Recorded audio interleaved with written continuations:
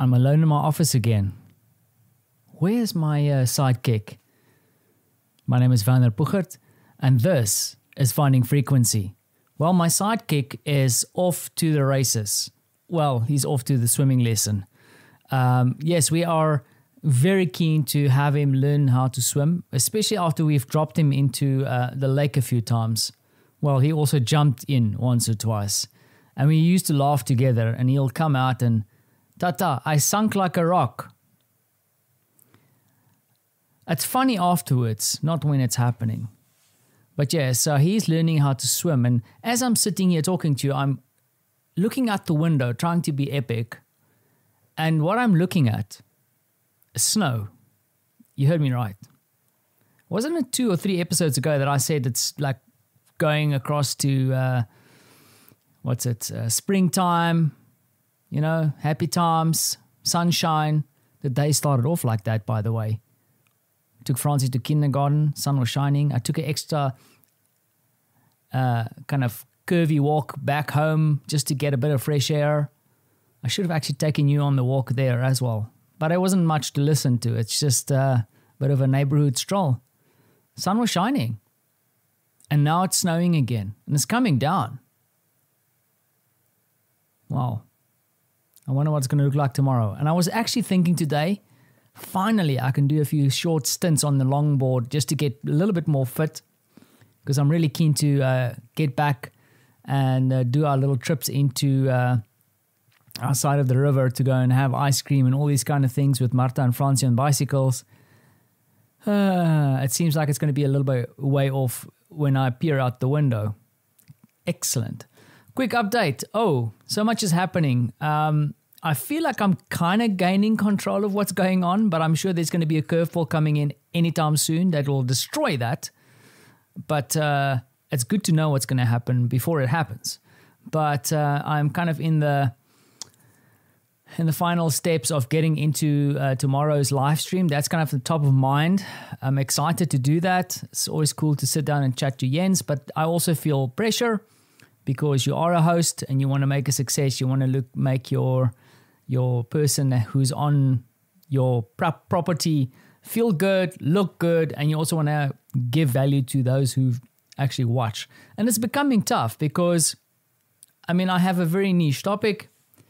I'm still trying to find my feet. So it's a bit of a messy situation, and sometimes people log in, sometimes they don't. I haven't reached critical mass, I think is the word they say. I haven't reached critical mass. Will I ever reach critical mass? Perhaps not.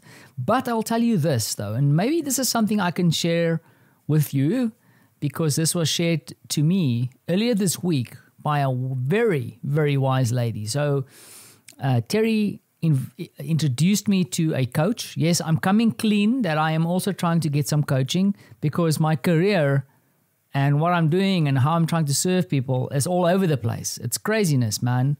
Craziness, I tell you.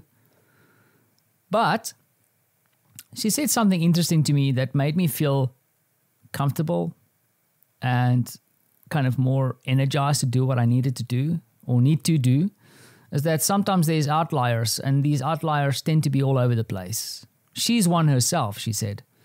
And I didn't tell her this. She said that what is good to do, and she did the same with her career, is to do a lot of things, start stuff, and then see where they go.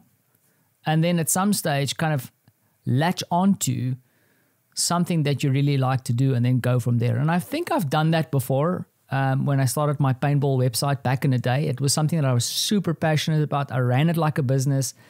It was going for a long time. In fact, I'm going to be speaking about that at the event soon. And at some stage, that stopped. I don't think everything lasts forever. You do different businesses. And since then, perhaps my advertising time was something that I would say was my next phase. And then from there, it was a bit of a blur, fitting into what other people think I should be doing. And that's okay, as long as you're happy. And this lovely lady said to me that she's gotten to a place where she's 99% happy with what she's doing from a professional perspective. Of course, And maybe happy, there's different things. There's joy and happiness. Maybe it's about joy, because what you do needs to bring you joy, and that doesn't mean that everything you do in every second of what you're doing is super fun. Of course, you're going to have fights. People are going to be upset. You're going to screw up. Believe me, I do that a lot. But you need to find that joy and kind of, figure out what, and that's what I need to do. So she gave me some hope, because with all this nutty things that I do all over the place, perhaps there's some way for me to discover what brings me joy. And perhaps I can connect that with what brings other people joy, and that would be a winning combination, I guess. But I think it was a great insight. It gave me a bit of energy, because I do feel like I'm all over the place with doing all kinds of different things. And sometimes I question myself, and I think sometimes Martha also raised an eyebrow like, what is this guy doing?